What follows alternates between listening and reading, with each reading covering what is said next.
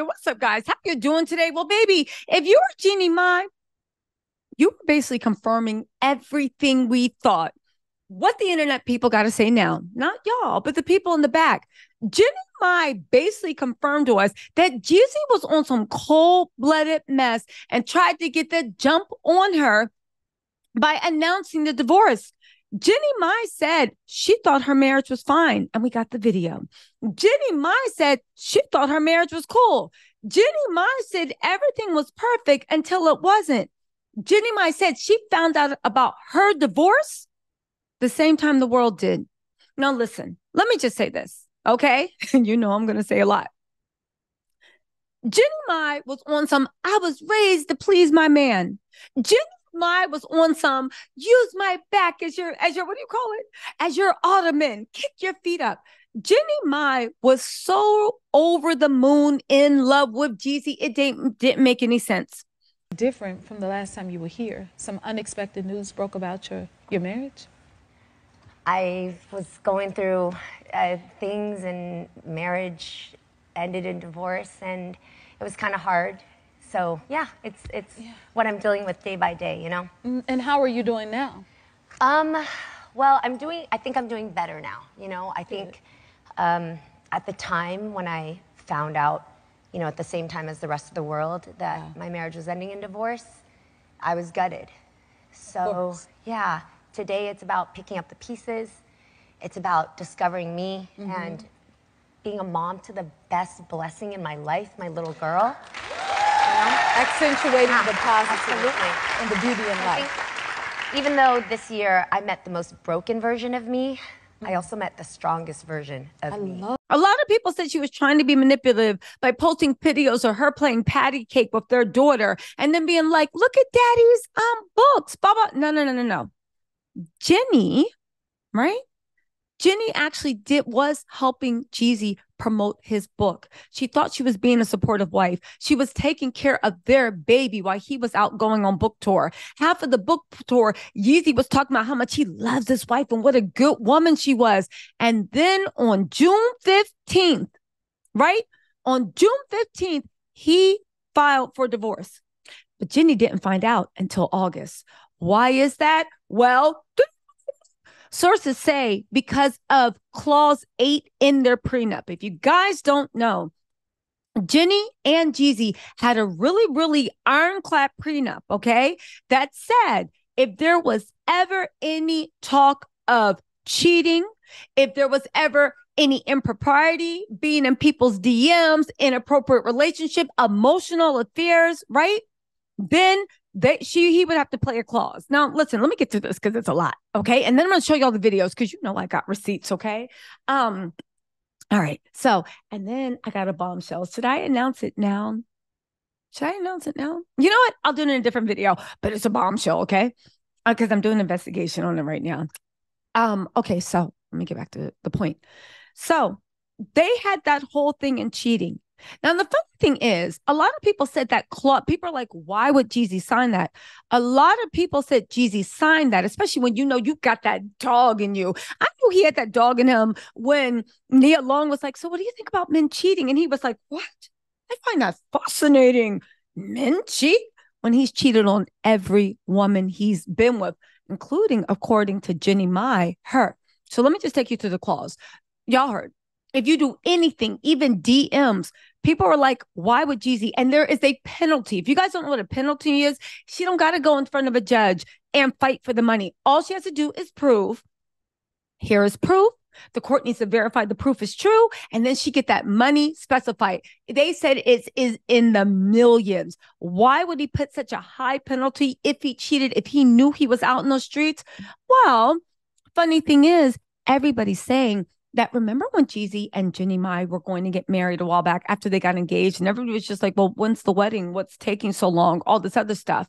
Or it might have been a little bit before they got engaged. And she's like, you know what? I don't care. Like, blah, blah, blah, blah, blah. Everybody's relationship is different. People said that Jeannie Mai had caught Jeezy doing something inappropriate. It wasn't quite cheating, but it was definitely inappropriate. One of the reasons he even asked for her hand in marriage, because real ends don't cheat, right? Real ninjas don't cheat. one of the things he did, and that's why he even asked for her hand in marriage, is because something inappropriate had come up during the pandemic, all this other stuff. She was kind of disillusioned. He came back and said, no, don't you know you my everything? And she was like, all right, well, if I'm your everything, put this clause in the prenup. And what can he say? Because at this point, he was feeling Jeannie. At this point, he liked the exposure Jeannie gave her. Now, don't get me wrong. Jeezy has his career. Jeezy is a rap legend, right? I will still always side eye a grown man that is 47 and above wearing like his little brother's clothes and jeans, talking about moving weight and all this stuff. Because at the end of the day, it's like, where's the growth? Where's the growth? Have you grown? You know, you're still talking about the same stuff. Adversity for sale. F out of here. Anyway, right? So Jeezy was stuck because he liked the access Jeannie gave her, but also he was really, really into Jeannie at that time. Jeezy has a bunch of kids. He has a bunch of fiancés. He is really good at making sure that the woman he's with feels like, oh my God, this is my ultimate. And then he just pulls out when he wants. So Jeannie was on board. He couldn't figure out a way around it. Like I said, listen, he didn't know. He thought he was getting submissive. As soon as I heard that Jeannie was from the Bay Area, I said, ooh, you don't play with Bay Area girls. Shout out to Kayla, little Kayla. Make his pockets hurt. If you ever want to see what a Bay Area girl's mindset is, and I say this with all respect, listen to little Kayla, make his pockets hurt, right? Anyway, he was stuck because at the end of the day, why can't you sign it? Because it's only penalizing you if you have an inappropriate relationship. So he signed it. Part of the reason he signed it is because he thought he had all his ducks in a row. See, apparently Jeezy's had long-term side chicks, but they play their role. Okay. You don't believe me? His friend just went on live and said, matter of fact, let me let you hear what his friend had to say. Hold on. Meet me after the jump. Let's listen to this. Jeezy, you're not know why? Because your wife just came out and said you cheated on her. And I believe her because I know you.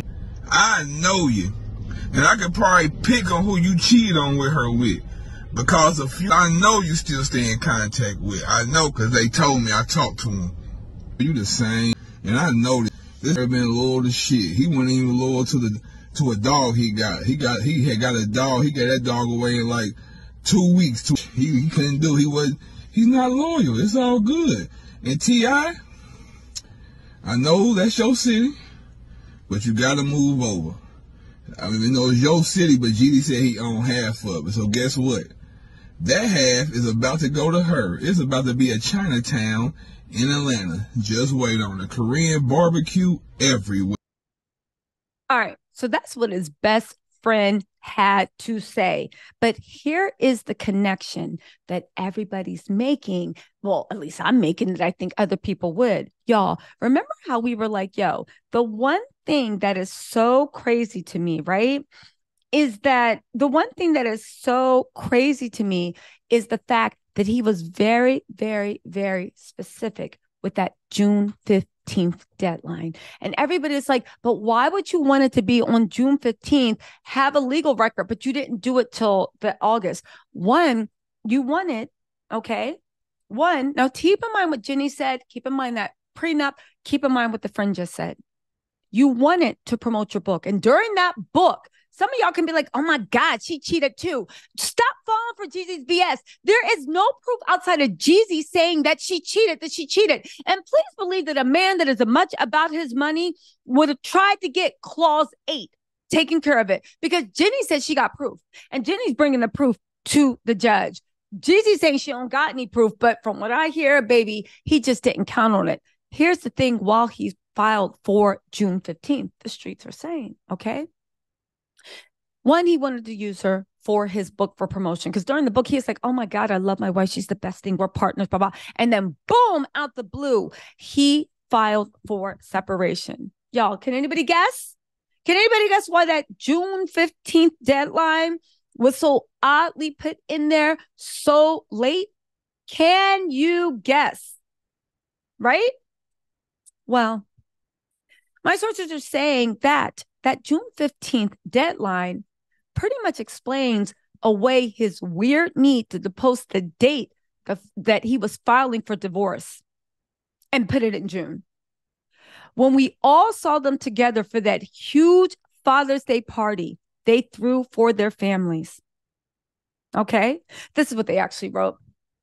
So do you now see Jeezy's weird need to post the filing for the divorce on June 15th? Couldn't say anything until Jeannie felt comfortable. But, right, when we saw them together for that huge Father's Day party they threw for their families, maybe, at least people are saying, that Jeezy knew that she would find evidence of the cheating after that date if she looked. Or something happened around there, or something slipped, and he knew the jig was up. And because he had that prenup clause about cheating, it was important. So something happened on or around June 15th that put up Jeannie's radar that he had violated that clause or was about to. And Jeezy was not about to lose millions of dollars to Jeannie. Again, Jeezy always think he's the smartest person in the world. He is smart. He thinks he's the smartest person in the room. He got a big ego. The only thing is you didn't see a Bay Area girl coming at you, because as much as she was like, I was raised to submit, I was raised to humble myself. Baby, no. Because you can submit and still keep both eyes open while you licking boots. And you listen, even the doormat has eyes. That is why something happened on June 15th, or at least June 16th, on and around June 15th. Jeezy went to his lawyer just in case it became an issue.